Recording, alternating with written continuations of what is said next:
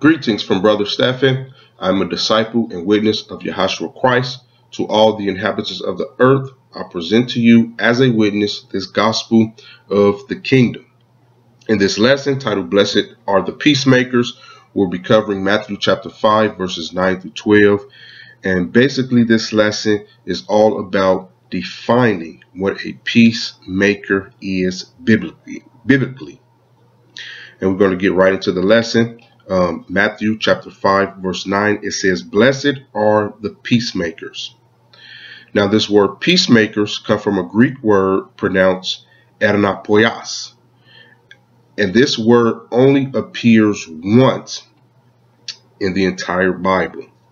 Ernapoias comes from two other Greek words. The first one is erna, which means peace between individuals or groups of people, and poias, which means bring forth, produce, or make. And this is how we get the translation peacemakers. But today we have a much better word that we can use so that people can understand exactly what a peacemaker is.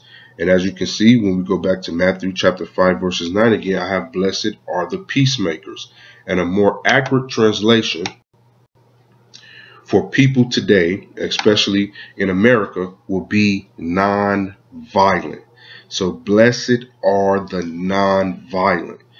And how do you define that? Being harmless to self and others under every condition. If you go to Matthew chapter 5 verses 38 through 42, it say, "You have heard that it hath been said, an eye for an eye and a tooth for a tooth." Now I talked about this in an earlier lesson, and that lesson is titled eye for an eye. So if you haven't watched that lesson, it will complement this lesson. But an eye for an eye and a tooth for a tooth is like our Constitution Amendment, our 18th Amendment to the United States Constitution, which prohibits the federal government from imposing excessive bail, excessive fines, or cruel and unusual punishment. An eye for an eye and a tooth for a tooth means the same thing. It is an amendment given to the Israelites, and it's not to justify being cruel, but it's to limit the Israelites' cruelty. In other words, if you're going to punish people, don't impose excessive punishment. The punishment should fit the crime. An eye for an eye and a tooth for a tooth. So that is what that means. We get to verse 39 and say, "But I say unto you that you resist not evil." He's saying, do not attempt not to prevent it.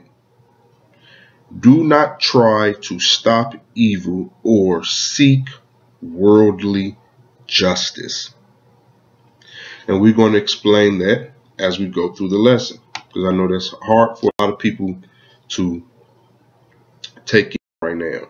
Now I have this picture here for a second, these diagrams, and I will explain this in a second, because when we go over the next scriptures, these diagrams will help you understand these next couple scriptures that I go over.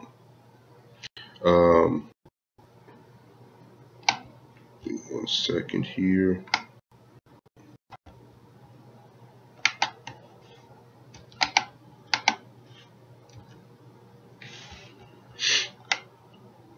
All right, there we go. Proverbs 20 and 22. It says, "Say not you, I will recompense evil." In other words, an eye for an eye or a tooth for a tooth. "But wait on Yahshua, and he shall defend you." So once again, when we go back to this scripture, when they say, "But I say unto you, resist not evil," you don't have to defend yourself. You don't have to seek worldly justice. Our defender is Yahshua. It says, "Divers waits are an abomination unto Yahushua. This divers rates means stones.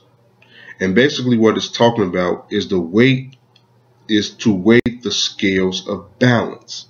It's saying trying to weigh the scales of balance are an abomination unto Yahushua. So don't try to defend yourself. Don't try to balance out justice. Yahushua will do it. If you go to Proverbs 20 and 10, it says, divers ways, which means weights, means rocks, and divers measures. This word measures come from ephah. And ephah means a dry measure. And now that is what I have this picture here for. Because as you can see, and I will zoom in here really quick, what an ephah is. So that is what I have this here for. And if you need to pause this video to go over this chart, you can just pause it. You can have it. You can screenshot it to save it if you like that chart. Use it for study. So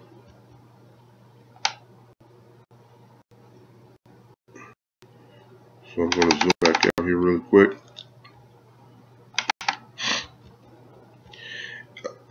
So where we at? Rocks and dry measure. It say both of them are alike, abominations to Yahushua.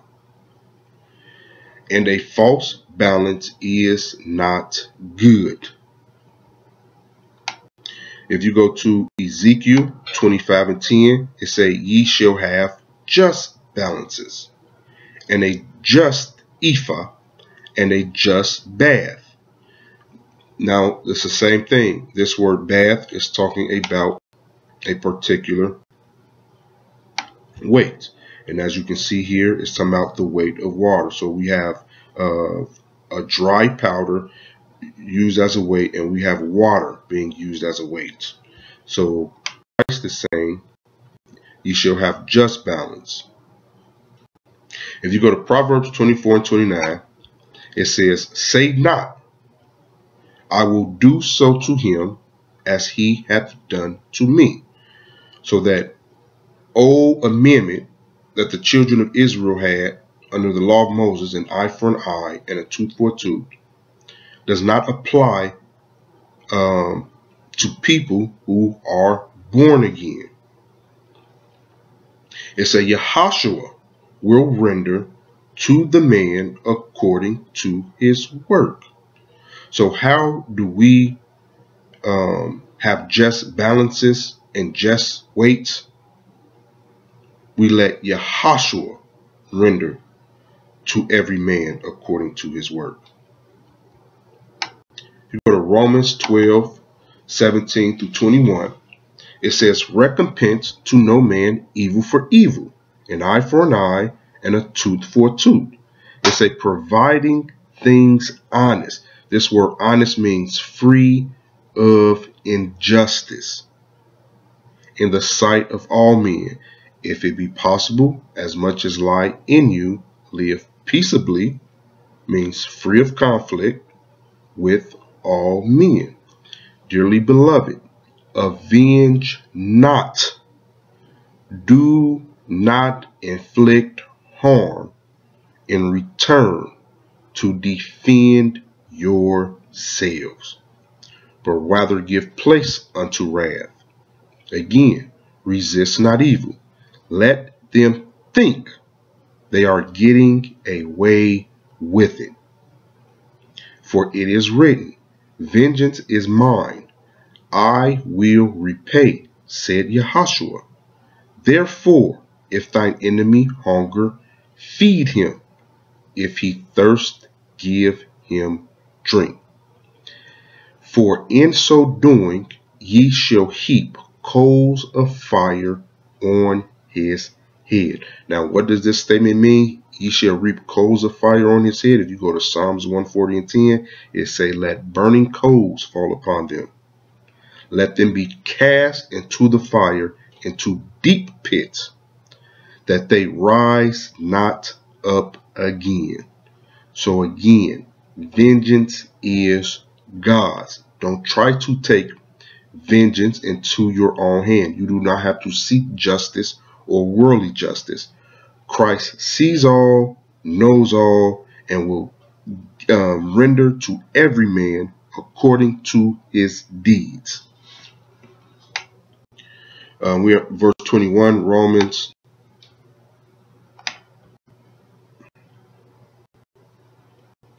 12 and 21. It say, be not overcome with evil. In other words, don't try to overcome evil with evil, an eye for an eye or a tooth for a tooth. It say, but overcome evil with good. And how do you overcome evil with good? Go back to verse 20. If thine enemy hunger, feed him. If he thirst, give him drink. For in so doing, ye shall heap coals of fire on his head. We overcome evil with good. If you go to 1 Thessalonians 5 and 15, it says, see that none render evil for evil. Again, that's an eye for an eye and a tooth for a tooth unto any man, but ever follow that which is good, both among yourselves and to all men. 1 Peter 3 and 9, not rendering evil for evil, or railing for railing, even harsh words for harsh words. Don't render tick for tat, but counterize blessings, knowing that ye are thereunto called, that ye should inherit a blessing. When people do you wrong, and you bless them instead of curse them, you do good instead of evil, the scriptures say you are going to inherit a blessing. If we go back to Matthew chapter 5, we have verse 38 to 42. Again, it says, ye have heard that it hath been said, an eye for an eye and a tooth for a tooth.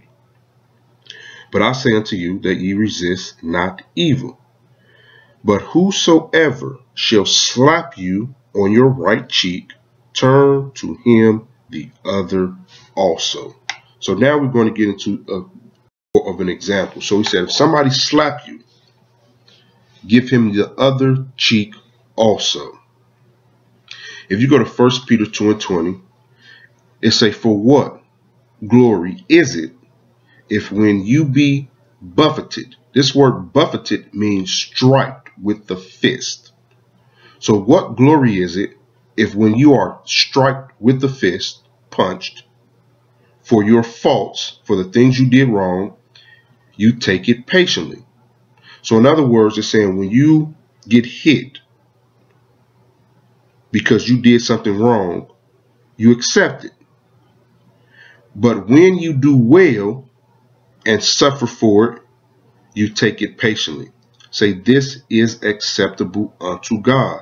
So in other words, even if you do something right, where you didn't do anything wrong, and somebody punish you anyway, the scriptures are saying, take it patiently as if you did something wrong, because this is acceptable unto God. If you go to Matthew chapter 26 and verse 67, it says, then did they spit in his face and punched him, and others slapped him with the palms of their hands, saying, prophesy unto us, you Christ, who is he that slapped you? Now, if you go to Lamentations 3 and 30, it gives this prophecy. It say, he giveth his cheeks to him that hit him. He is filled full with reproach.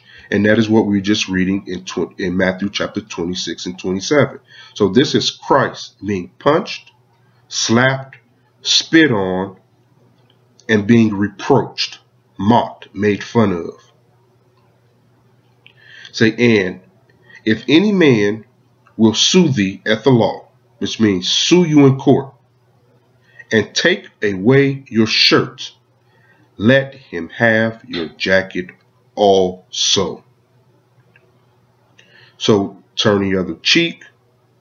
If someone sue you, he wants your shirt, give him your jacket also. We're defining what the scriptures mean when it says peacemaker. And this is what a peacemaker is. If you go to 1 Corinthians 6, this section of scriptures talks about lawsuits among believers. It says, dare any of you, having a matter against another, go to court before the unjust? Now we're getting into a little bit of why he's talking about do not seek worldly justice. Because the problem with seeking worldly justice is that the world is evil. The so-called judges and the so-called justice system, there is nothing just about it in any way, shape, or form.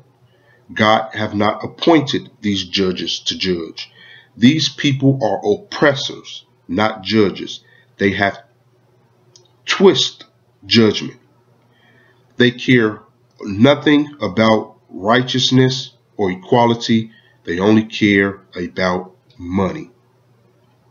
And they are designed to profit off of your conflicts.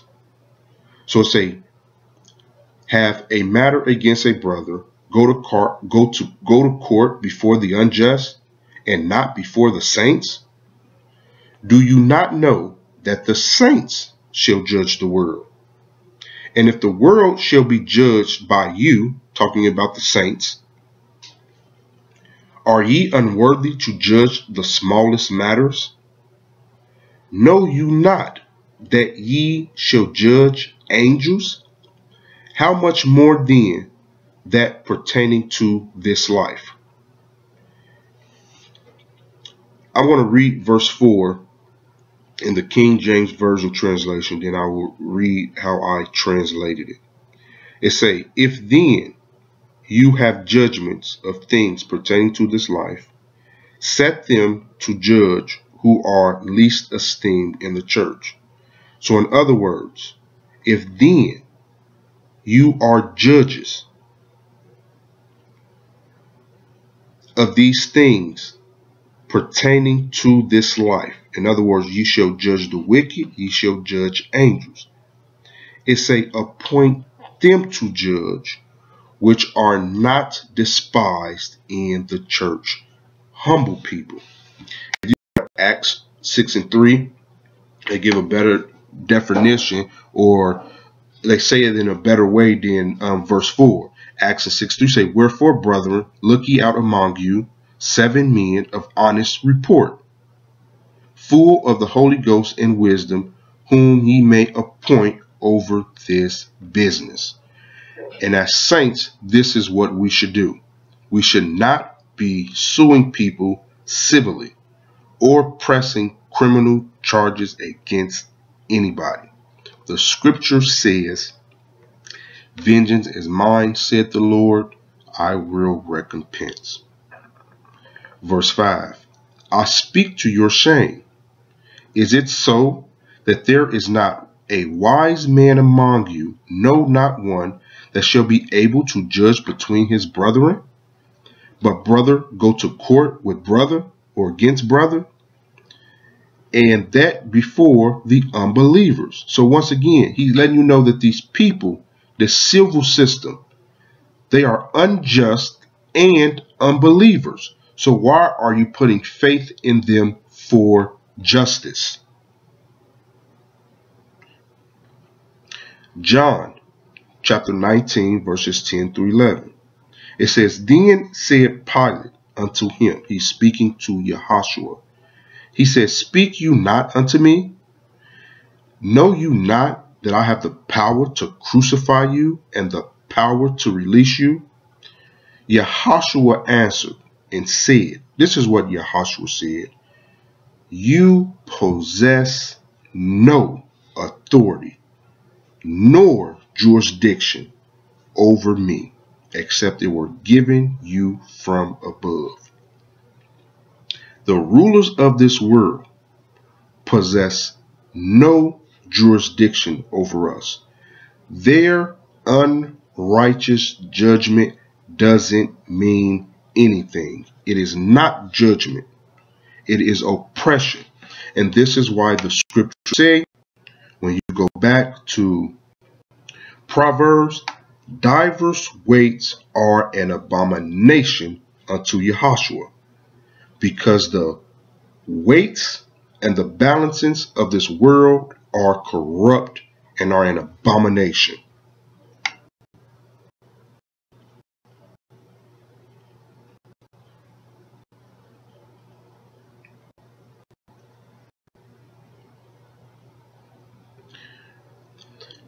We have verse 7. Now therefore, there is utterly a fault among you, because you go to court one with another. Go to court, suing each other in court. Why do you not rather take wrong? We're going to go to 1 Peter. We already ran over 1 Peter 2 and 20, but we're going to go over 19, then 21 through 23. So in other words, to say, why do you not rather take wrong? For this is thankworthy, if a man for conscience towards God endure grief, suffering wrongfully. Again, this is acceptable unto God to suffer for things you did not do wrong. For even hereunto were you called, because Christ also suffered for us, leaving us an example that we should follow after his steps, who did no sin, neither was guile found in his mouth, who when he was reviled not again, when he suffered, he threatened not. He did not physically or verbally defend himself, but committed himself to him that judge righteously. And if we are saints and call ourselves the children of God, we should follow Christ's example.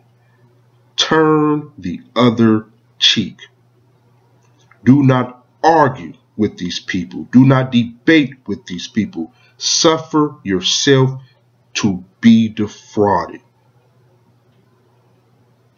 Take wrong. It say, why do you not rather suffer yourselves to be defrauded? Suffer yourselves to be robbed. Let them take away your coat. Let them take away your jacket. Let them take away all of these material things. Let them take away your money. Why? Let them think they're getting away with something. Because we know that everything in this world shall be destroyed. It will not last forever. It will be taken away anyway. So let them have it. The things that they take cannot keep you out of heaven. Neither can the things that they take get them into heaven. Matthew chapter 5. This section of scriptures is known as anger and reconciliation. So ye have heard that it was said by them of old time, ye shall not kill. In other words, ye shall not murder.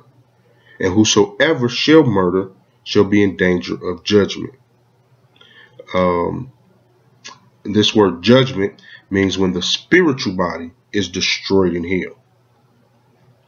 If you go to Matthew 10 and 28, it say, fear not them which kill the body.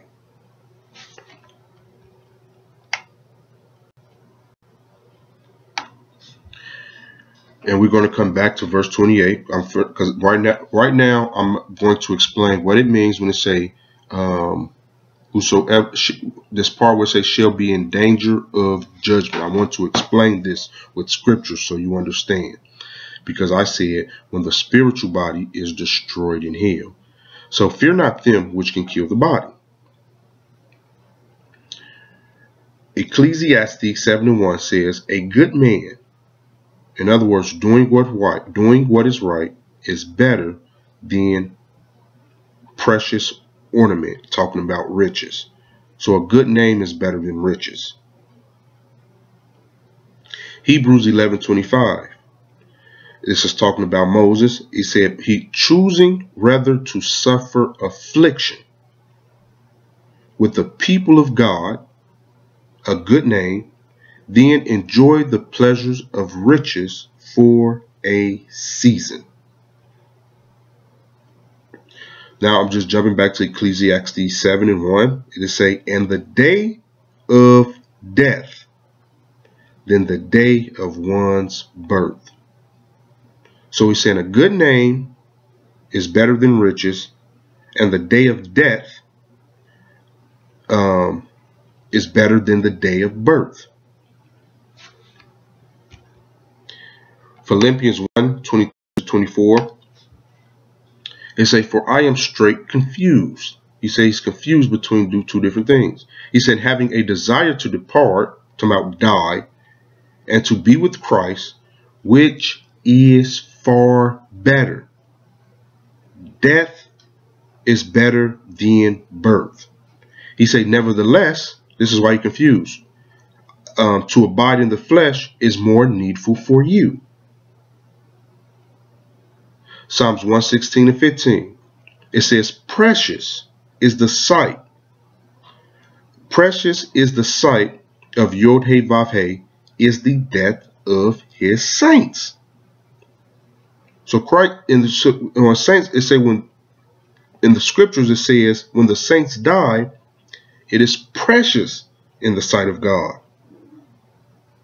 And why? Go to 1 Corinthians 15:42-44. Because not only is your death precious, it says, see also is the resurrection of the dead. Your resurrection is precious. It say it is sown, which means it die in corruption. It is raised in incorruption. It is sown in dishonor. It is raised in glory. It is sown in weakness. It is raised in power. It is sown a natural body. It is raised a spiritual body. So this is why death is better than birth, and why the death of the saints is precious in the sight of Yahushua. You go to Matthew chapter 10, verse 28. Again, and fear not them which can kill the body, talking about the natural body, but are not able to kill the spiritual body, but rather fear him which is able to destroy both the spiritual body and the natural body in hell. And this is what the judgment is. So shall be in danger of judgment. That danger of judgment is when the spiritual body and natural body is destroyed in the lake of fire.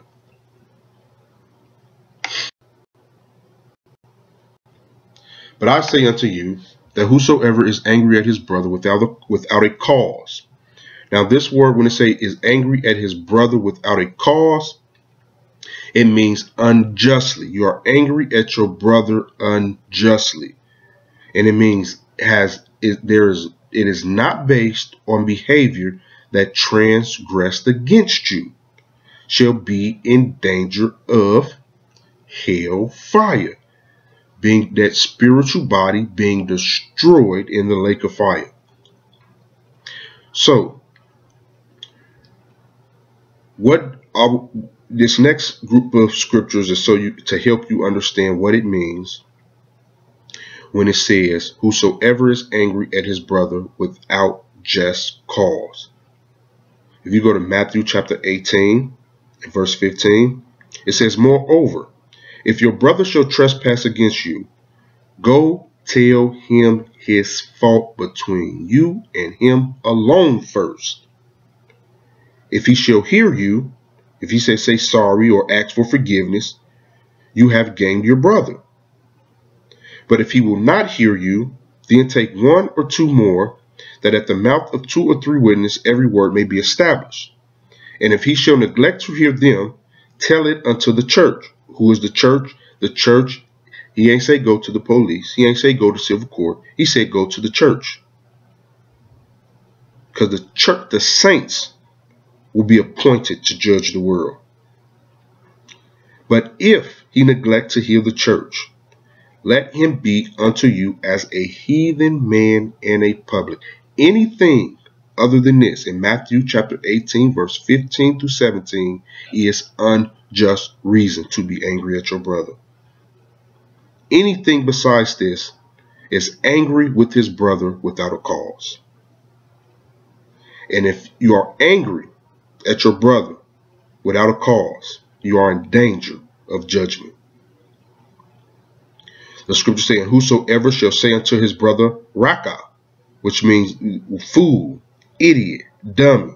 In other words, to speak with disrespect or scornful abuse, shall be in danger of the council. And who is the council? It says, do you not know that the saints shall judge the world? But whosoever shall say, you fool, you ungodly, you heretic, go to hell. Same thing. Disrespect or scornful abuse shall be in danger of hell fire. Therefore, if you bring your gift to the altar, and there remember that your brother hath something against you, leave there your gift before the altar, and go your way. First be reconciled to your brother. How do you be reconciled to your brother? Right here, Matthew chapter 18, verse 15. Moreover, if your brother shall trespass against you, go tell him his fault between you and him alone. Or if you have done something to your brother, go and apologize. Then bring your gift to the altar. Be reconciled to your brother first. Agree with thine adversary quickly while you are in the way with him, lest at any time the adversary deliver you to the judge, and the judge deliver you to the officer, talking about the sheriff or the bailiff. So you can understand that that's terminology for today's term in America. And you be cast into jail. Verily I say unto you, ye shall by no means come out hence till ye have paid the uttermost farthing, which means their last penny. You go have to pay something. The system is designed to make profit off of conflict, not seek justice. Luke 12:57 says, yes, why even of yourselves judge you not what is right? When you go with thine adversary to the magistrate, as you are in the way, give diligence, means pay close attention, that you might be delivered from him, lest he haul you to the judge, and the judge deliver you to the officer, and the officer cast you into jail. I tell you, ye shall not depart hence till you has paid the very last penny. In other words, agree with thine adversary quickly. Suffer yourself to be defrauded. We live in an unjust world, and we are going to be treated unjustly. Don't fight against it. Don't defend yourself. God will defend you. Vengeance is mine, said the Lord. I will recompense.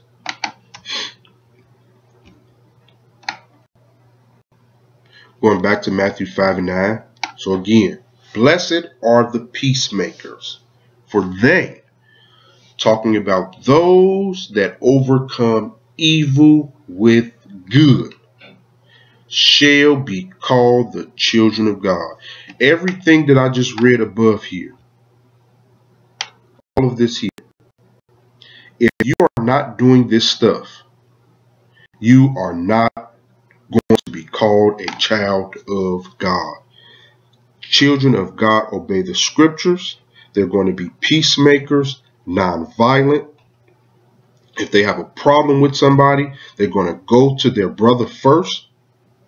And if their brother don't hear, get 2 or 3 other saints so that every word shall be established.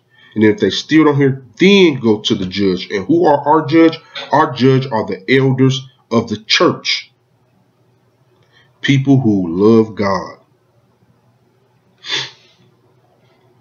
And if you don't have elders of the church that you can go to, suffer yourself to be defrauded, that the will of God may be so. God will give unto every man according to his deed. Just suffer yourself to be defrauded, like Christ did. Go to Matthew chapter 5, 43 to 48. Ye have heard that it hath been said, Ye shall love your neighbor and hate thine enemy. But I say unto you, love your enemy. Bless them that curse you. Do good to them that hate you, and pray for them which falsely accuse and persecute you. This is how you overcome evil with good.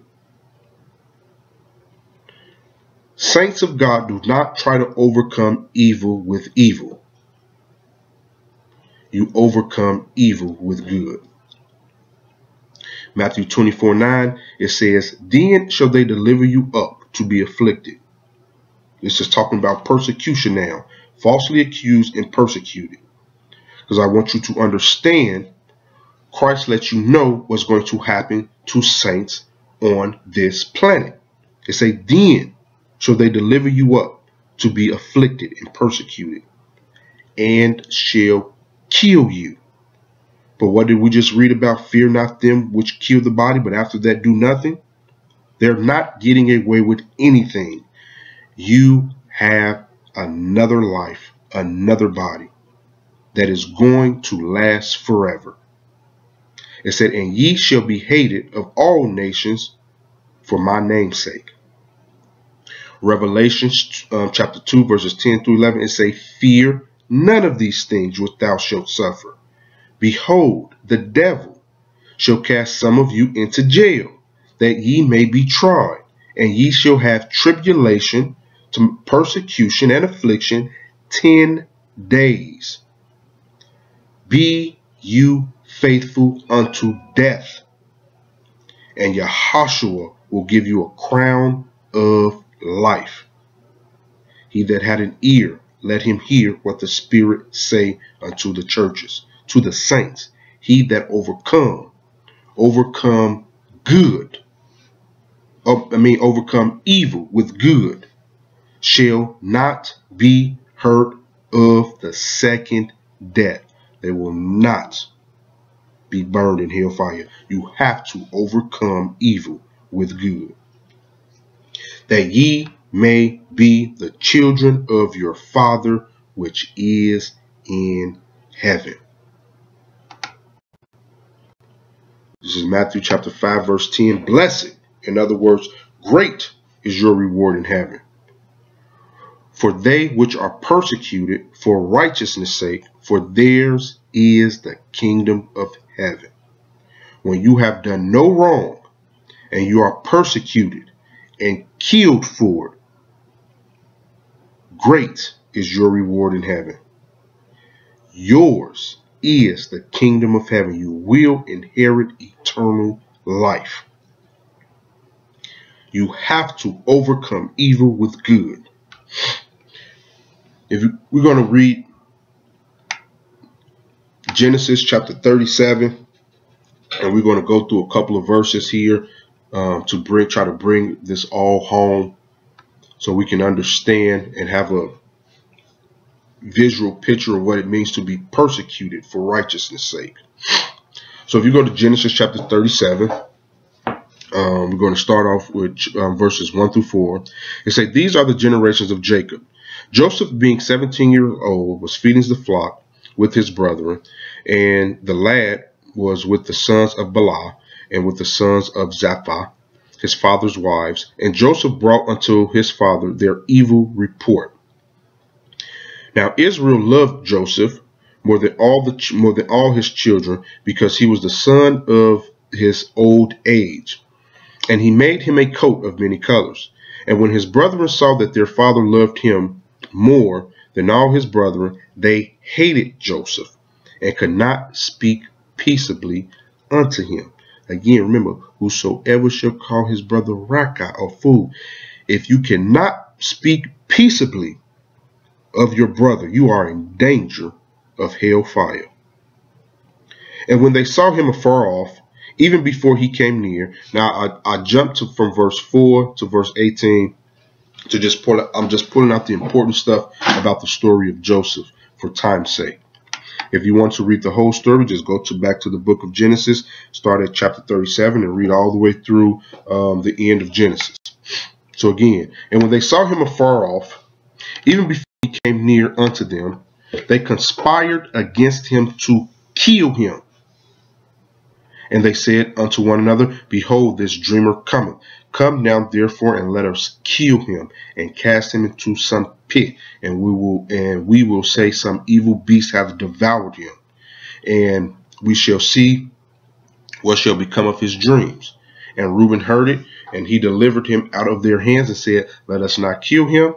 And Reuben said unto them, Shed no blood, but cast him into this pit that is in the wilderness, and lay no hand upon him, that he might rid him of their hands, to deliver him to his father again. And it come to pass, when Joseph was come unto his brethren, that they stripped Joseph out of his coat of many colors that was on him, and they took him and cast him into a pit. And the pit was empty, there was no water in it. In other words, a well. And they sat down to eat bread, and they lifted up their eyes and looked, and behold, a company of Ishmaelites came from Glad with their camels bearing spicery and balms and myrrh, going to carry it down to Egypt. And Judah said unto his brethren, What profit is it if we slay our brother and conceal his blood? Come, let us sell him to the Ishmaelites, and let not our hand be upon him, for he is our brother and our flesh. And his brothers were content; they agreed with him. Then there passed by Midianites, merchantmen, and they drew and lifted up Joseph out of the pit, and sold Joseph to the Ishmaelites for 20 pieces of silver. And they brought Joseph into Egypt. Now we're going to Genesis 37, and we're going to start at 31. And they took Joseph's coat, the coat of many colors, and they killed a kid of the goats. In other words, a kid of a goat just means a young goat. And dipped the coat in the blood, and they sent the coat of many colors, and they brought it to their father and said, This have we found. Know now whether it be thy son's coat or no.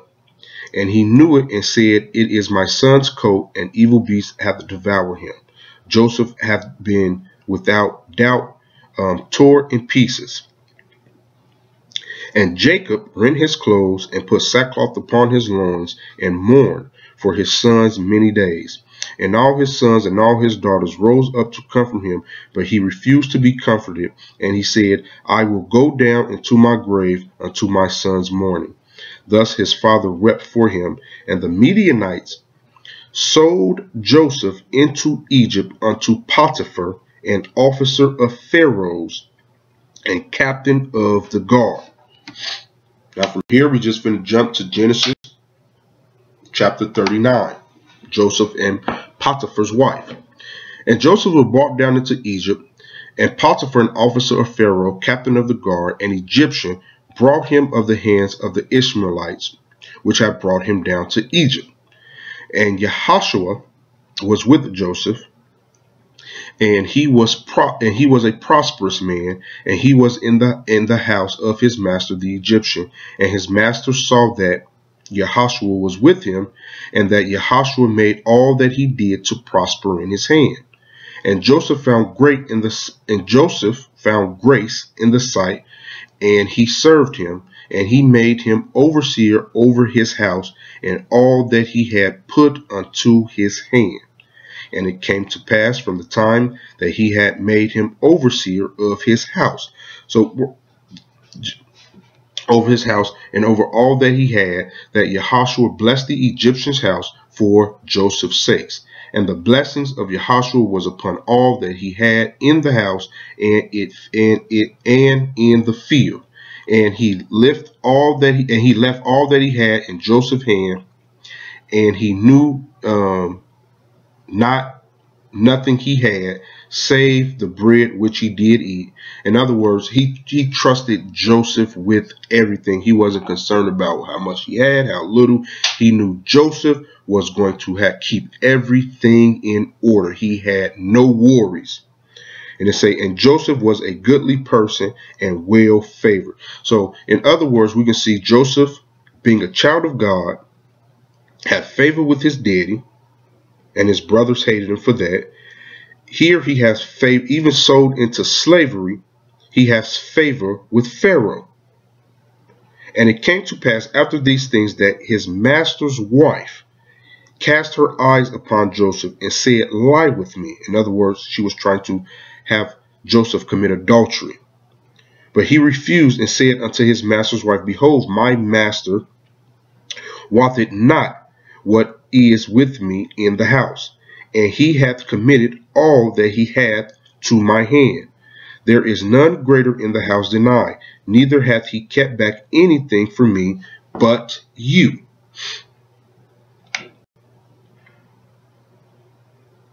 Because you are his wife. How then can I do this great wickedness and sin against God? And it came to pass, as she spoke to Joseph day by day, in other words, she kept trying to get Joseph to commit adultery, and he hearkened not unto her to lie by her or to be with her. And it came to pass about this time that Joseph went into the house to do his business, and there was none of the men of the house there within. And she caught him by his garments, saying, lie with me. And he left his garments in her hand and fled and got him out. He ran out. We're still in Genesis 39, verse 13.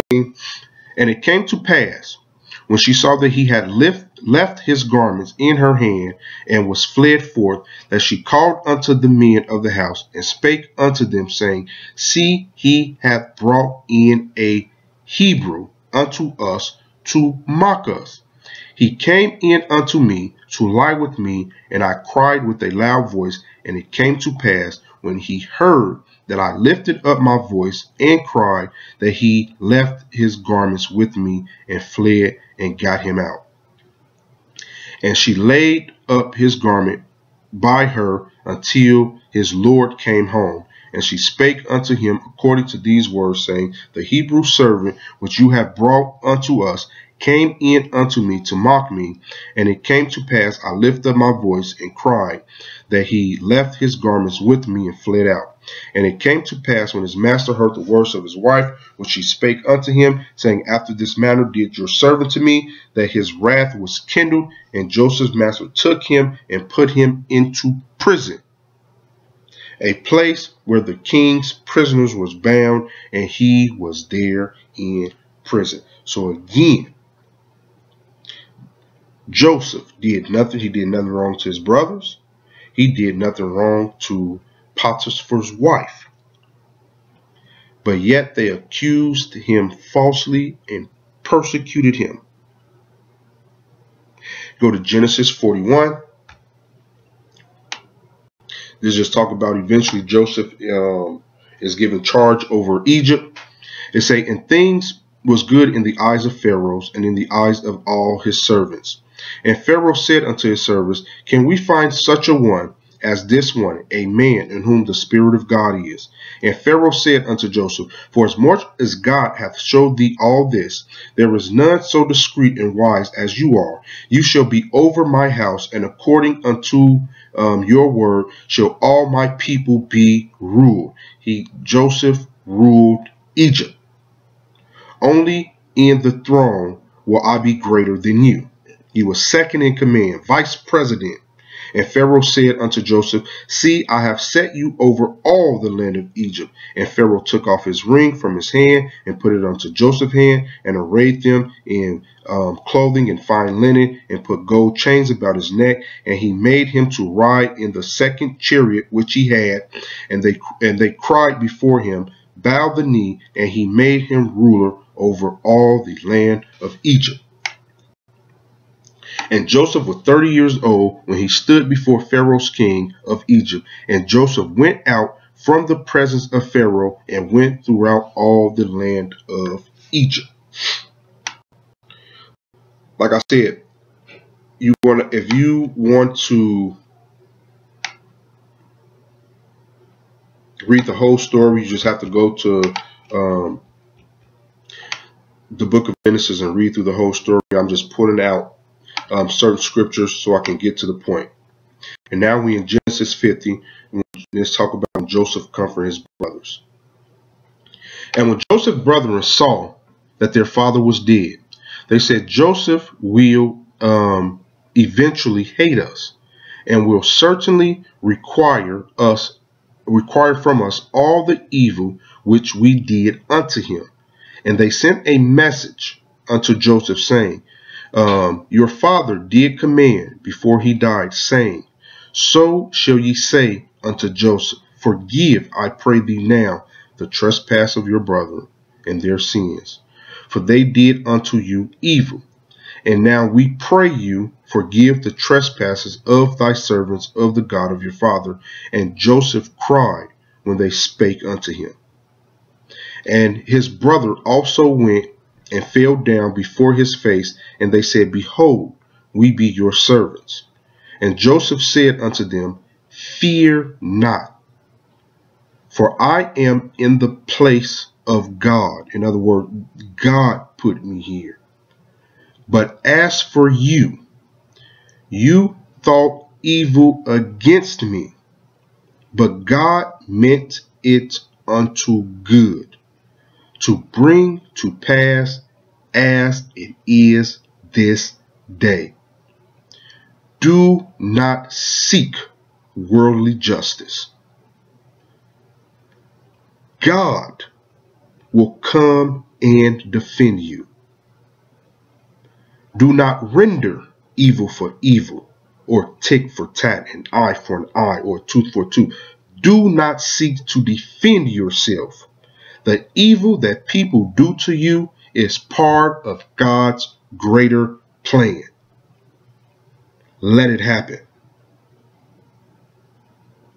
He said, God meant it unto good, to bring to pass as it is this day, to save much people alive. Now therefore fear ye not. I will nourish you.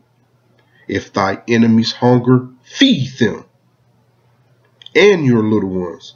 And he comforted them and spake kindly, not calling his brothers Raka or fool. Even after what they did to him, he spake kindly unto them.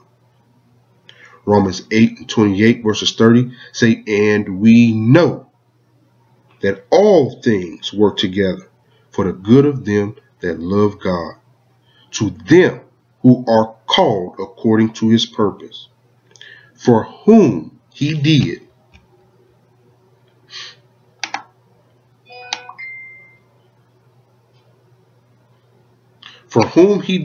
foreknew, he also did predestine to be conformed to the image of his Son, that he might be the firstborn among many brethren.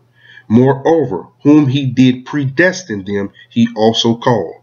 And whom he called, them he also justified. And whom he justified, them he also glorified. If you want to understand this section of scripture more in depth, I did a study called True Disciples and Apostles. You have to just go back and watch that study. But again, all things, even the evil that people do in this world, do to you, do to the saints, work together for the good of them that love God.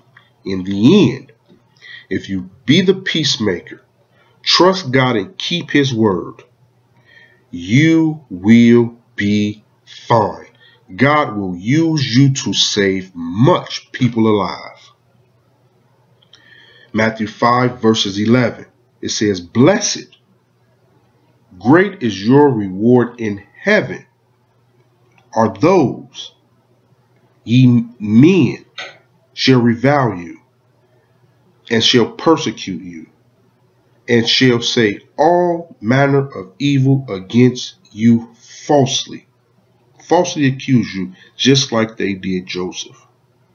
For my sake. Rejoice. Don't get sad. Don't start thinking you have to defend yourself, protect yourself, or render an eye for an eye or a tooth for a tooth, get vengeance. It says, rejoice, ye saints, and be exceedingly glad, for great is your reward in heaven. For so persecuted they, this wicked world, persecuted the prophets which were before you. And this concludes this gospel.